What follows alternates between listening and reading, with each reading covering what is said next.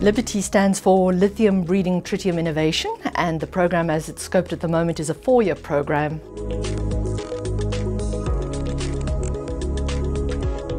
Fusion, when you talk about it as a science, has been a very exciting place in which to play for the last 50 years or more. And we've worked with machines, tokamaks, stellarators, to confine plasmas to develop an energy source, which is neutrons with heat and kinetic energy.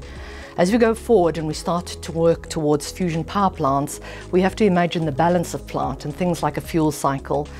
And as we go into that power plant regime in the future, it is industry that needs to be empowered. So we want industry to have materials, components, and integrated systems of engineering that are functional.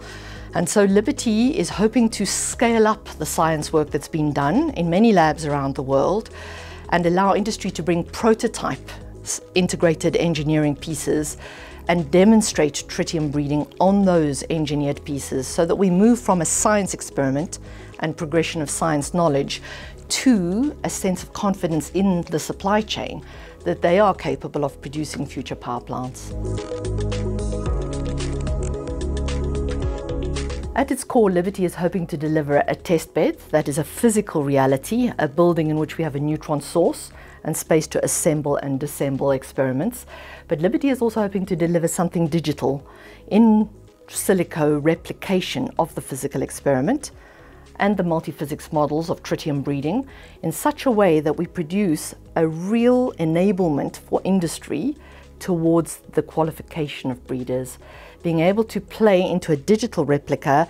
an idea of an engineered breeder, test it on the experiment, and then see if the outcomes match the original model is a very powerful way of being able to design future breeders in industry. And so the minimum for LIBRTI would be the building, the source, the space in which to play, and the digital platform.